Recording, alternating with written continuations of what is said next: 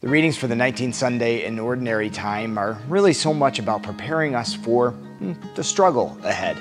Beginning with the book of Wisdom, we hear that the Israelites were told ahead of time what was going to happen in the Passover so that they might enter into it with courage. They might not fear that their firstborn sons would die as the Egyptians would, but that the Lord would deliver them from the plight that they had suffered. It wasn't going to be an easy experience, but the Lord was promising them to return to the land that was given to Abraham so they could enter in with courage. In our experience of the Christian life, it is the same way.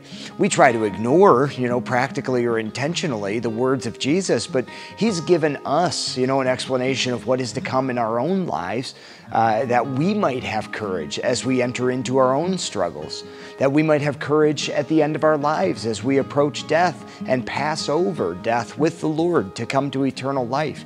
He's told us ahead of time that these things must take place. And even St. Paul, says, in a variety of ways, and we'll hear next week in the letter to the Hebrews, that Jesus Himself, for the sake of the joy that lay before Him, He took up His cross. So He knows what's coming after, therefore He has courage to enter into His passion and death before the resurrection. That said St. Paul. St. Paul says that we must endure suffering in order to, come to the peace and joy of, true union with Christ. So, we have these warnings, if you will. We have these explanations, and yet our hearts shy away from that. We turn away from, we want to ignore the fact that God Himself says, look, it's going to be hard.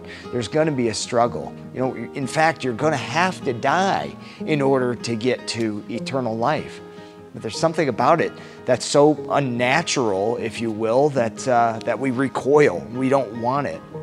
But Jesus gives us the knowledge ahead of time that we might take courage, that we might enter into that union with Him now, that as we suffer along the way, we might understand and take courage and pass through that suffering to come to the resurrection on the other side of the trials in our life, and fully and completely on the other side of death at the end of our lives.